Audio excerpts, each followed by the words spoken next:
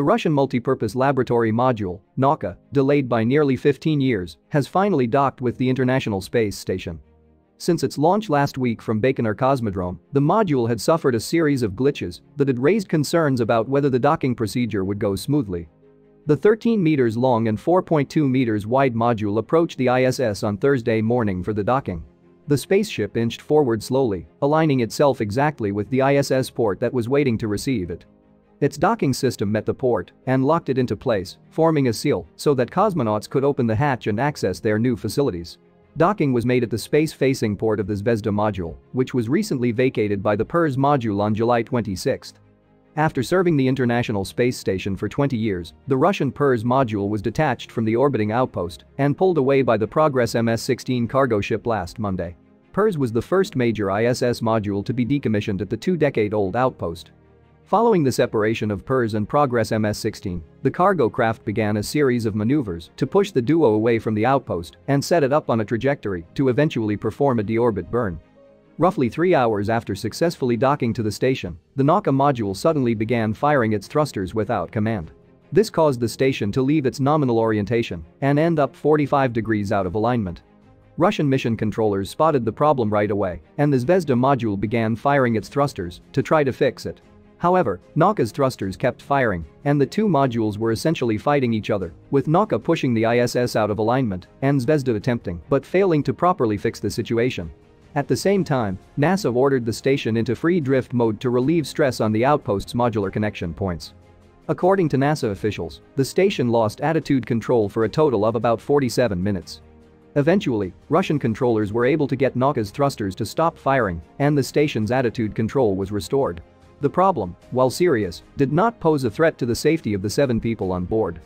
Although NASA and Russian controllers had inhibited the thrusters to prevent them from firing again, station controllers in both Houston and Moscow were still working to understand what caused Nauka to fire its thrusters. With the investigation into the unplanned thruster firing continuing, NASA decided to postpone the scheduled July 30 launch of Boeing's Starliner commercial crew vehicle to the space station.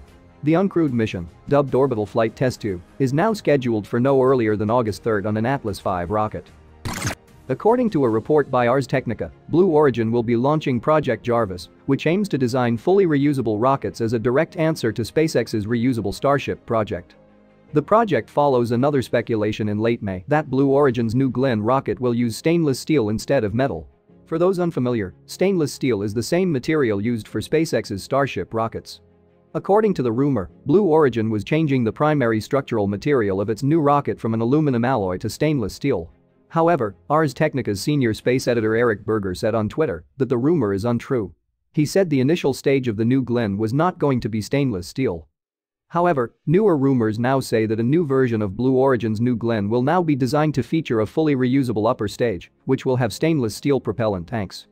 Apparently, the reason for the material shift is because Blue Origin founder Jeff Bezos wants to lower the launch cost of New Glenn. The vehicle's large upper stage, with a 7-meter diameter and 2 B-3U engines, is costly, and Jeff Bezos is looking for ways to make the overall rocket more economical. Over the last year, Bezos took note as SpaceX launched and landed its Starship vehicle. This is one of the reasons he decided to initiate a project named Jarvis at Blue Origin. For now, the company plans to launch New Glenn initially with an expendable second stage before transitioning to the fully reusable upper stage in the mid-2020s. Sources say that the progress on Project Jarvis has been quite fast, and initial tank tests could begin as soon as this fall at Blue Origin's site in Florida, followed by further tests if the approach proves feasible. Once the reusable rocket is operational, it will be in serious contention against SpaceX when it comes to delivering heavy payloads into space. NASA's InSight lander has recently revealed the depth of Mars' crust and the size of its central core by using data from dozens of Marsquakes captured since the probe landed in 2018. The seismic experiment for interior structure is a dome-shaped instrument that sits on the surface of Mars and can pick up seismic events hundreds or even thousands of miles away. Since its deployment, the mission has recorded 733 distinct Marsquakes, about 35 of which were used for the current work. 3 papers based on the seismometer's data were published last week, and their analysis shows that the Martian crust is between 20 to 37 kilometers thick. Below this is the mantle, which extends about 1,560 kilometers down to the Martian core, which has been revealed to have a radius of 1,830 kilometers. A key finding is that the Martian core is still molten, while most scientists had assumed it would be solid. NASA's Mars helicopter Ingenuity completed its 10th flight on Mars and surpassed the 1-mile mark of its total flight distance. This flight, completed on July 24, was the most complex of all Ingenuity flights and saw the helicopter perform multiple maneuvers while passing through 10 distinct waypoints. As part of this flight, Ingenuity was sent to explore Raised Ridges, a rocky area in Jezero crater south of the landing site of the Perseverance rover. During the flight, the 1.8 kg Mars helicopter reached a maximum altitude of 12 meters, a new record height, and flew about 233 meters. From takeoff to landing, the entire flight lasted 165.4 seconds. Ingenuity is now parked on its 7th Martian airfield as mission scientists continue to examine telemetry and images from the flight. Meanwhile, 6 weeks after landing, Perseverance is now gearing up to collect its first samples on Mars, a milestone that could happen this week. The rover is scouting out targets in a geologically interesting part of Jezero that the mission team calls Crater Floor Fractured Rough. Perseverance will study its chosen target in detail with a variety of instruments before actually collecting material in a multi-step process that will take about 11 days from start to finish. Now, let's discuss some of the major Starship updates from the past week. Since its static fire test on June 19, the Super Heavy Booster 3 has been standing idle on the suborbital launch pad for the past 2 weeks. And last week, workers disconnected the plumbings and electrical connection from the booster, indicating that the Booster 3 test campaign was over or suspended. Meanwhile, SpaceX's South Texas Starship factory appears to have shifted into high gear and is already rapidly constructing the first orbital-class Starship and Super Heavy prototypes. Assembly of Super Heavy Booster 4 is nearing completion inside the high bay. While it took 41 days for SpaceX to complete the Booster 3 assembly, Booster 4 is nearly twice as fast as Booster 3 in reaching its maximum height. With work beginning around July 16, Booster 4's oxygen tank is currently just lacking the engine section, and the booster's methane tank was stacked to completion. On Thursday, July 29, SpaceX founder Elon Musk shared a photograph of the thrust section of Booster 4 on Twitter. Also known as the engine section, the exterior of this aft end of the booster is where the 29 Raptor engines of the prototype will be attached. The feed system of this aft section has a network of plumbing through which propellants are delivered from the vehicle's fuel tanks to its engines. Musk added that what we are currently seeing is just the primary fuel lines, and a more complex maze of secondary plumbing and wiring is about to come. The structure and all associated plumbing must withstand more than 66,000 kilonewtons of thrust during liftoff. One of the 4 grid fins of the booster was installed on July 30. Unlike the Falcon 9 boosters, which use grid fins only for increased accuracy and precision during landing, in a Super Heavy booster, the fins also act as load points for catching the booster. Moreover, on a Falcon 9 booster, the fins are kept folded during launch and were unfolded as the booster prepares to re-enter into the Earth's atmosphere. But according to Elon Musk, the fins of a Super Heavy booster could not be pulled back, leaving it in an unfolded state during launch. Meanwhile, next to the high bay, inside the mid-bay, the first orbital-class Starship prototype, Starship 20, is taking shape. The stacking of the tank sections of Ship 20 is now complete, but the prototype is yet to receive its aft fins and nose cone section. The aft fins of the vehicle are currently lying on a stand at the build site, meanwhile work on the nose cone is progressing.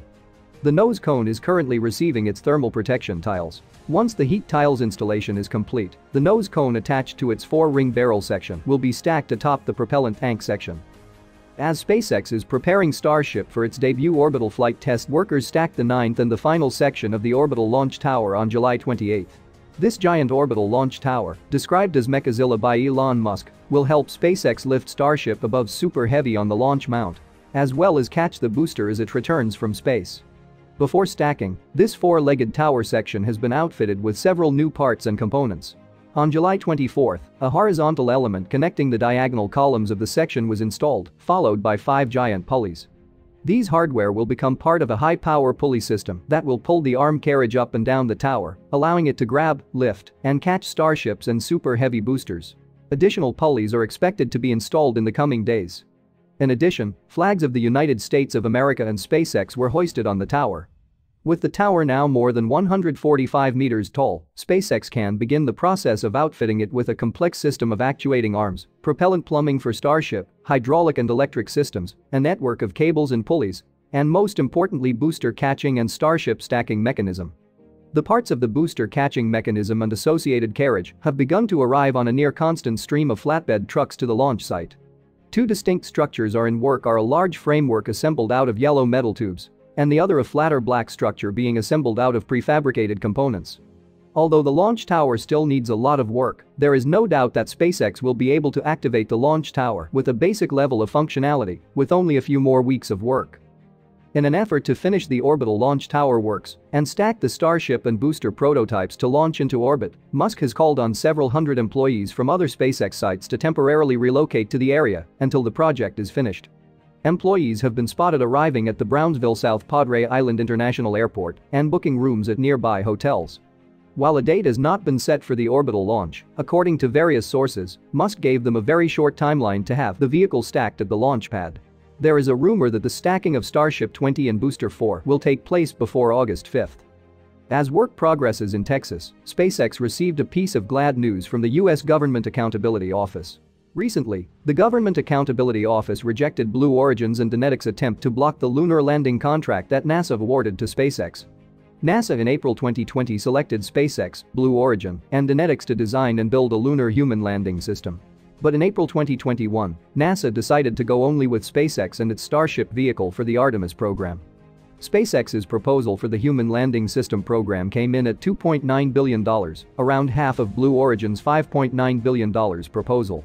While the budget was apparently the biggest factor, NASA also praised Starship's innovative design and future-looking technology that might also one day be used on Mars. NASA's choice didn't sit well with Blue Origin, which filed a protest to the Accountability Office claiming that NASA's process and reasoning for selecting SpaceX were flawed. After 3 months of investigation, the Government Accountability Office announced its decision on Friday, finding that NASA did not violate procurement law or regulation when it decided to award the contract only to SpaceX.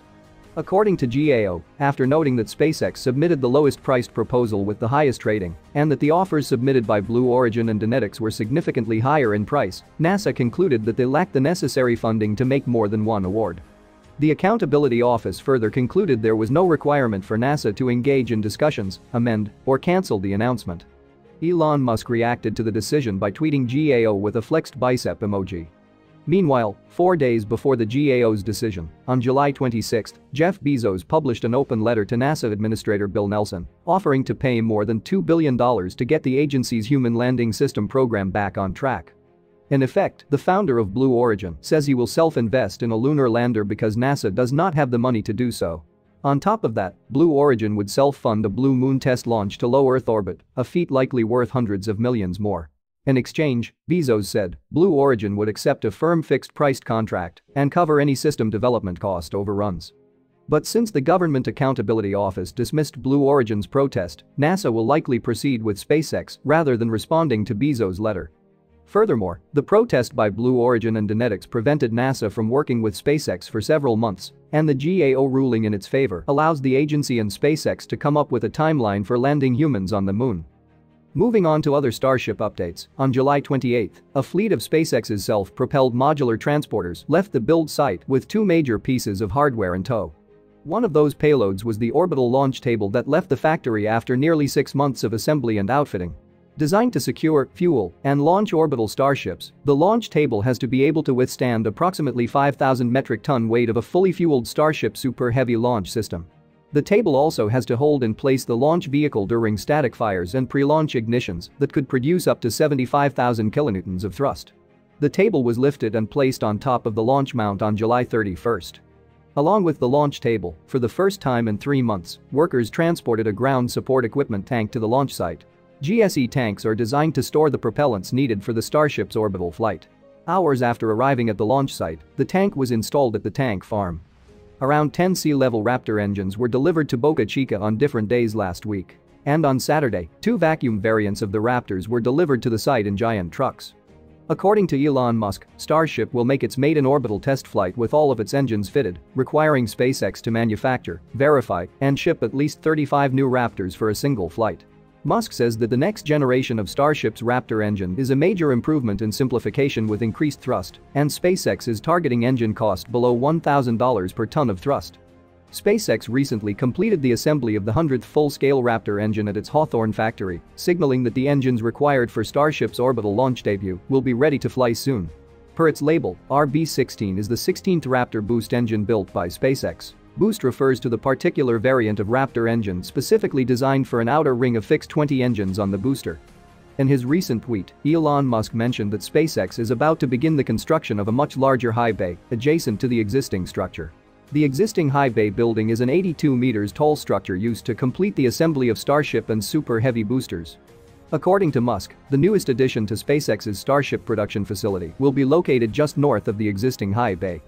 The mega bay will only be a little taller than the high bay, but will have a much bigger base and 2 gantry cranes that run full span to stack the Starships and Super Heavy boosters. With this, we have covered all the major updates from last week. Please share your thoughts on the latest science news and Starship updates in the comments section. Also, do not forget to subscribe to the channel for more weekly updates. And as always, thanks for watching.